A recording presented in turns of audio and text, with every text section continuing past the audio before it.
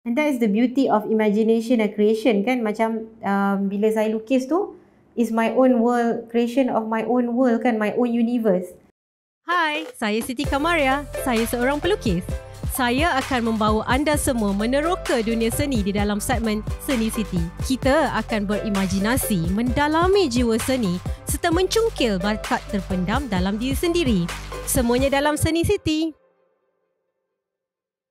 Assalamualaikum, salam sejahtera. Kembali kita ke episod seterusnya di dalam segmen SeniSiti. Terima kasih kerana sudi menonton dan kekal bersama kita. Kita episod dah banyak dan banyak momen yang kita bersama dalam menghasilkan seni. Dan kembali kita pada hari ini kekal dengan digital art, one of the medium yang saya sangat fall in love lah lately. Bagi saya dia sangat versatile, banyak yang kita boleh buat dan kita boleh terjemahkan idea-idea kita in our mind through digital art illustration. So hari ni kita continue daripada minggu lepas di mana kita buat simple cat illustration. Jadi minggu ni kita akan buat full plant illustration dan maybe kita akan masukkan juga elemen kucing yang comel di dalam illustration kita, yang kita boleh mulalah. Dan plant illustration ni something yang sangat simple, sangat menarik bagi saya sebab banyak yang kita boleh lukis dan warna-warna yang kita boleh pilih adalah warna-warna yang contohnya comel, warna-warna pastel, dan banyak yang kita boleh belajar daripada illustration kita. Contohnya bila kita nak buat pokok, apabila kita buat menggunakan digital pen kita dan kita ambil brush kita dan kita ambil warna, contohnya warna hijau, banyak yang kita boleh illustrate macam saya kongsi daripada episod sebelum ini. Bila kita buat menggunakan digital art, there's no issue contohnya kita tersalah warna. So we can be more intuitive untuk selahkan creativity kita, our personal idealism, macam mana nak melukis tu, style kita tu macam mana. Sebab dia something yang more forgiving material dia. Dan kita boleh mula dengan contohnya daun, macam ni daun monstera ataupun daun pokok yang kita boleh create entire garden daripada build up kita, daripada elemen-elemen yang kita lukis tu. Dan saya menggunakan aplikasi Notability atau aplikasi buku nota simple. Maksudnya saya belum lagi move on untuk menggunakan professional digital illustration app, contohnya seperti aplikasi yang kita boleh download seperti Procreate yang berbayar. Jadi dan impact dia sudah tentulah berbeza apabila kita menggunakan aplikasi berbayar. Dan banyak warna-warna yang sedia ada yang menarik. Maksudnya menggunakan brush yang kita tak perlu beli pun. Maksudnya whatever yang ada di dalam aplikasi tersebut kita boleh explore. Kita boleh explore warna-warna yang kita mahukan, contohnya warna-warna sedia ada. Maksudnya tak perlu untuk membeli contohnya warna-warna yang berbeza. Dan banyak di aplikasi di luar sana yang juga menjual warna-warna yang berbeza ni untuk kita incorporate di dalam lukisan kita. Dan juga berbagai jenis digital brush yang dijual. Dan seperti yang saya sebut tadi, warna-warna percuma, palette yang sedia ada di dalam aplikasi yang sedia ada tu cukup untuk kita hasilkan kita punya basic, especially bila kita beginner. Cukup untuk kita explore dengan berus dan yang sedia ada. Macam yang ni kita boleh gunakan,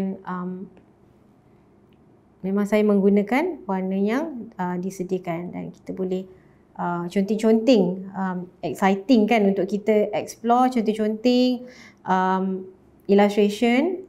Dan kita boleh gunakan warna yang kita suka, sama ada nak hijau terang, hijau gelap, ataupun kita nak pastikan contohnya ada elemen penceritaan ataupun zigzag-zigzag dan sebagainya. Dan as usual, kalau tak suka brush tersebut, stroke tersebut, boleh sahaja cuba jaya. Maksudnya kita boleh undo and redo. Macam ni. Banyak kan bentuk-bentuk daun yang ada di luar sana yang kita boleh jadikan sumber inspirasi untuk kita melukis. Dan warna dia pelbagai dia daripada grey, maksudnya kita boleh bayangkan ada cactus, boleh membayangkan daun yang berwarna-warni, dan we can create our own universe through art. And the beauty dengan digital art ni, the potential tu, possibility tu sangat limitless. And once kita dah make that investment, beli iPad ataupun any other tablet yang mempunyai stylus pen yang sesuai, macam ni saya menggunakan iPad dan juga Apple Pencil, dan kita boleh explore pelbagai bentuk kreativiti dan digital illustration untuk kita jadikan digital art. Dan seperti yang saya pernah kongsi sebelum ni, digital art pun boleh di NFT kan, di IP kan, dan boleh juga menjadi sumber pendapatan kita apabila kita jadikan dia produk. Contohnya kita print di atas t-shirt, kita print di atas sarung cushion, cadar, apa saja, langsir dan sebagainya. Dan it can be really up to our creativity untuk kita menghasilkan produk-produk sebegitu kan. Dan dia juga is a very good family bonding activity. So kita boleh spend time buat ni dengan mama papa, buat sekali yang kita berimajinasi bersama. Dan warna-warna yang saya pilih ni adalah warna basic macam grey, no mixing required. So dan daripada sini saya boleh expand my imagination. Contohnya saya membayangkan daun ni ada warna-warna, celah-celahnya ada warna pink, ada warna merah, dan mungkin juga kita boleh tambah ladybird, kucing, serangga, because this is like the forest of our imagination. And for a child, untuk kita exercise imaginasi tu is something yang sangat bermakna sebenarnya. That's where we learn, that's where kita belajar lagi, contohnya untuk kita kembangkan lagi bakat kita yang sedia ada. Dan the branches tu macam kita kan, it can also be a form of naive art. Maksud dia sesuatu yang maybe tidak sama seperti reality, dan seperti juga apa yang dibayangkan di dalam imajinasi seorang kanak-kanak, tapi dia juga mempunyai nilai estetika seni. Itu yang mahalnya bila kita berkarya tu, bila apa yang kita hasilkan itu mempunyai nilai estetika, something yang berbeza, something yang we create a new value. Dan itu yang membezakan karya-karya yang kita beli dan juga karya yang kita reka sendiri. Maksudnya dia mempunyai originality, element of perbezaan, something yang kita create. Dan element of creation tu yang memberi nikmat sebenarnya kepada seorang artis. Macam ni saya membayangkan pokok cherry blossom yang kembang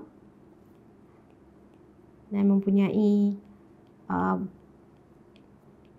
this is very loose illustration based on imagination, very quick, very quick illustration yang we can do this in the car,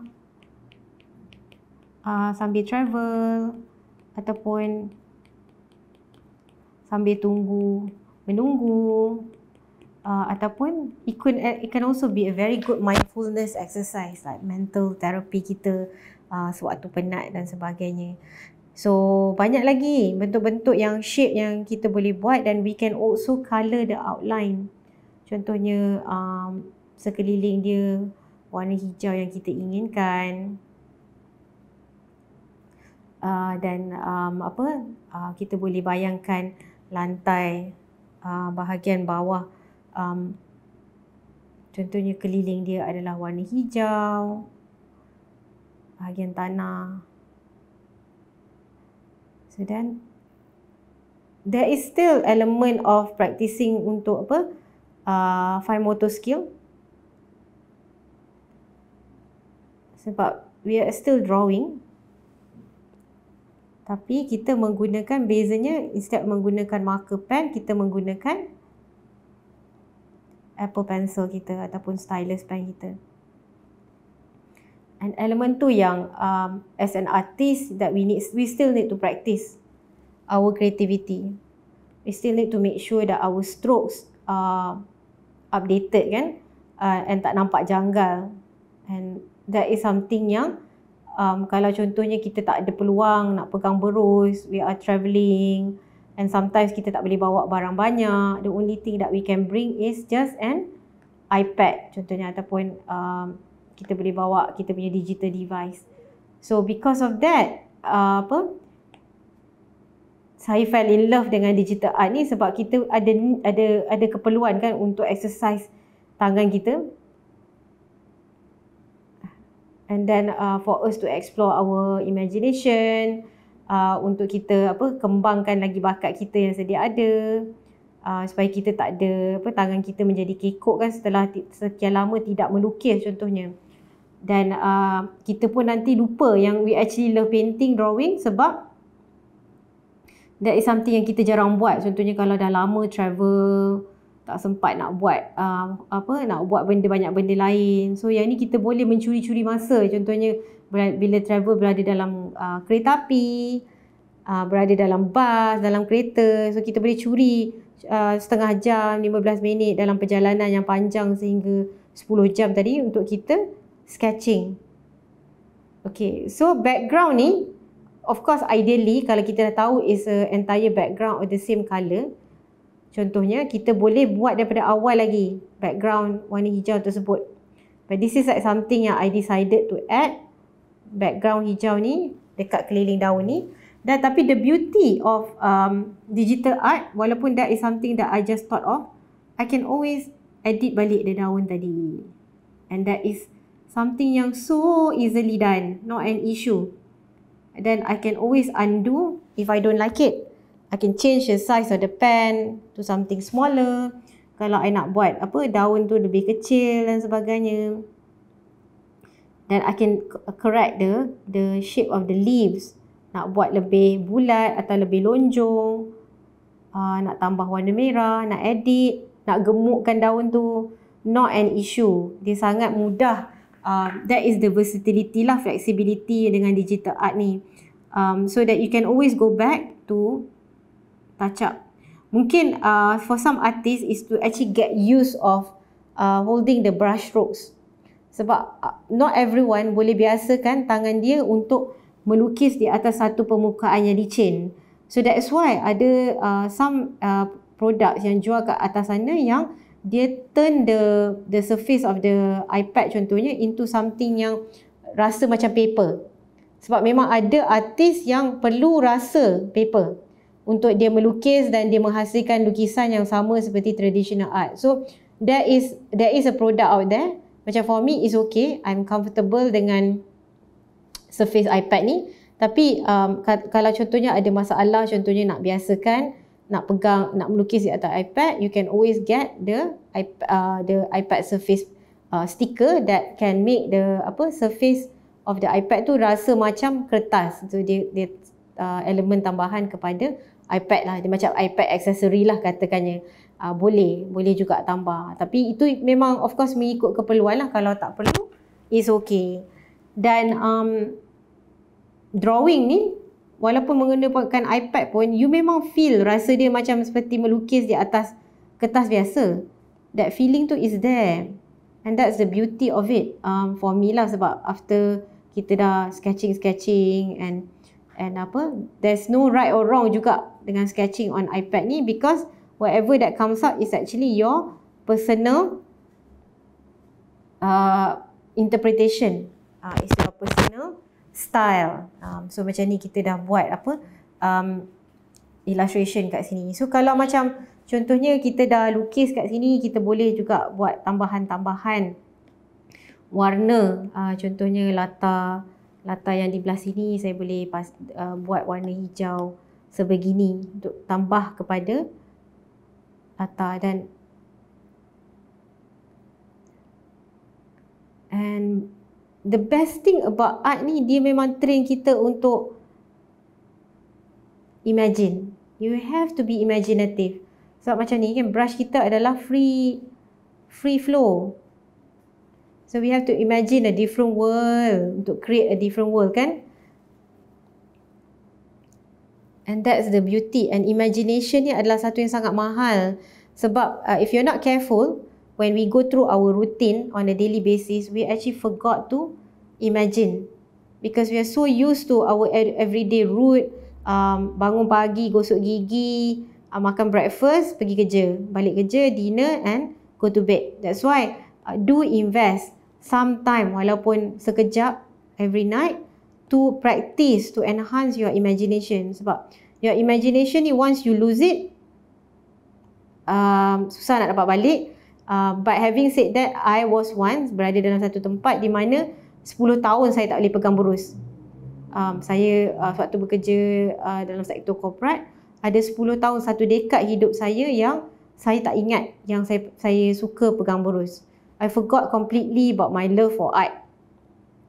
That is possible when we are so busy with our daily routine, kita tak sempat pun untuk fikir selain daripada urusan kerja, dan we forgot about our hobby, our passion dan sebagainya. So it's very important untuk learn, untuk allocatekan time untuk kita always pursue kita punya passion, pursue benda yang kita suka buat, so that kita keep our skills alive kan, walaupun kita tak ada banyak masa contohnya, tapi dengan memastikan disiplin kita tu ada masa walaupun setengah jam sehari, dia akan beri ruang, beri peluang kepada bakat kita untuk berkembang. Dan who knows, after another decade, sebab kita bagi ruang untuk bakat kita berkembang, it can turn into a second career. And for all you know, masa tu kita pun dah mungkin dah close to retirement, kita pun nak explore something different, dan imajinasi kita pun mungkin lebih berkembang waktu tu, sebab kita pun ada banyak spend time dah untuk expand on our imagination dan sebagainya. So kita in a way bagi peluang untuk bakat kita tu berkembang.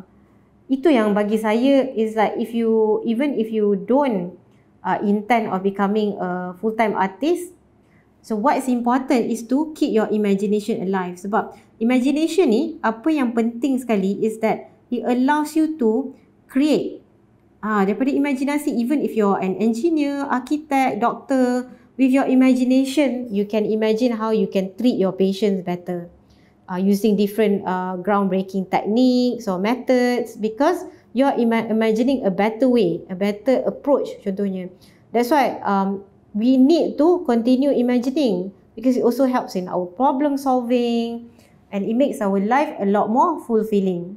So give yourself that chance to practice and to unleash your own imagination. So jangan lupa walaupun sibuk. So, and the beauty about iPad ni, dia something yang macam tak perlu pun kita bawa contohnya material mahal-mahal, bawa jauh-jauh, daripada jauh, dan tak perlu pun untuk kita invest alat-alat melukis yang mahal. Cukup contohnya menggunakan iPad yang sedia ada, yang memang kita guna untuk attend meeting for work pun, ataupun iPad yang kita ada, yang mama papa memang dah ada untuk kegunaan semua. So you can pick it up and create a sketching hobby. And it is something yang sebenarnya not only cost effective, but not only improve your imagination. Macam saya mention dalam episod sebelum ni, it can also be an opportunity for you to create another stream of income. So that is like something yang bermakna, especially masa time pandemic tu. I noticed that people started buying my artwork. That was like not really much intention to sell, tapi sebab I was at that time ada permintaan, and I was like, why not? Since I had the time to create, so I started selling my artwork during the pandemic. So it was something yang totally unexpected, but it was a very pleasant surprise lah untuk saya apabila ada yang mahu membeli hasil kerja seni saya. So and to me that is a very big plus point lah. But even if kata tak ada orang beli artwork kita, macam kita dah create, we are happy with it, tapi belum lagi terjual. It's okay because the point of creation, macam saya cakap tadi tu, we practice our imagination, and sometimes the benefit tu dia bukan immediate. Maksudnya kita tak nampak straight away yang income kita meningkat contohnya. Kita tak nampak straight away yang kita happy, dapat create, dapat imagination, improvement. It's okay sebab there's a book, Malcolm Gladwell, that talk about to build a skill, first of all, it takes a minimum of 10,000 hours. So, at the minimum kita proses kita punya ability to create tu, then once we achieve contohnya 10,000 hours without even realizing it, and then our artwork started selling, it's a bonus. But what's important is that kita dah ada new skill, and that new skill tu lah yang can bagi kita personal satisfaction, bagi kita opportunity to grow in different ways yang kita tak pernah imagine sebelum ini. So benda tu yang bagi saya sangat penting ya, melebihi daripada whether orang beli atau tidak, orang lain suka atau tidak, is it making money or not? No, it's beyond that. Penting tu untuk kita acknowledge yang the importance of untuk kita bina skill ataupun kemahiran. Okay, so this is like random sketch kan, sambil sembang-sembang, dan we can still tambah contohnya elemen lain yang sering kita nampak di dalam hutan, contohnya rama-rama kan, untuk menceriakan lukisan kita.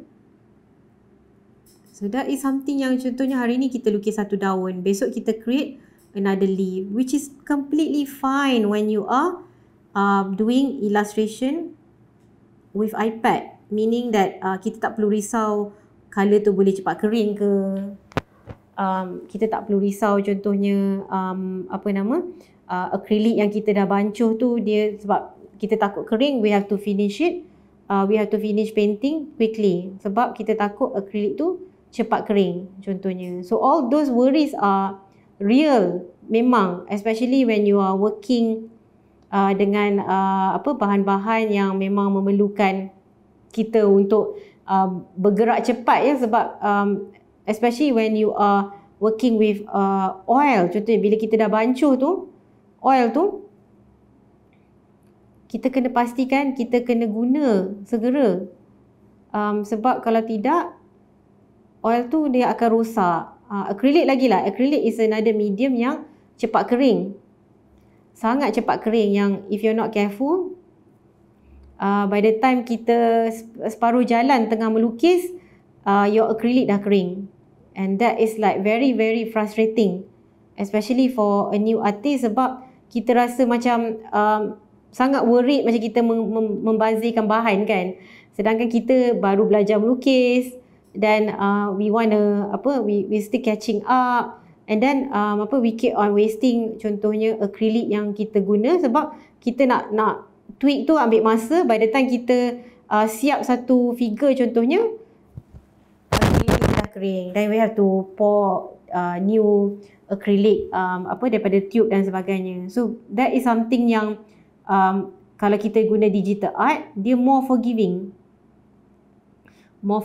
dan kita tak payah risau kita membazir bahan. So that is like another reason why kenapa sangat penting kalau to build that confidence early, build confidence anak-anak kita tu early. Dan one of the ways to build confidence is to expose them to multiple media. Maksudnya medium tu bukan satu je, bukannya pencil colour saja, bukannya oil colour saja, but for them to, ni is part of sensory juga, sensory training, di mana they learn how to interact with different medium, termasuk paper, contohnya through origami dan sebagainya. So then we can add more and more elements, and of course being teacher Siti, saya sangat suka letak elemen kucing. So kita akan lukis juga seekor kucing kat dalam ni, kita masukkan dia. Okay, kucing ni pun tidur juga kat tepi pasu ni, tepi pokok kat dalam garden ni kan. Okay, that is like my standard my standard trademark kepada semua lukisan I ada kucing contohnya. That's like my digital signature. That is fine. And that is the beauty of imagination and creation kan. Macam bila saya lukis tu, is my own world, creation of my own world kan, my own universe. It's okay. And it actually can be very addictive. Once kita started to create, kita akan sangat addicted contohnya untuk create a different world, which is fine. That is the beauty. That is why saya nak semua try to pursue art ni, sebab it's okay to make mistakes. It's okay kalau macam saya cakap tadi, you lukis dan you je seorang suka artwork you. Tak apa.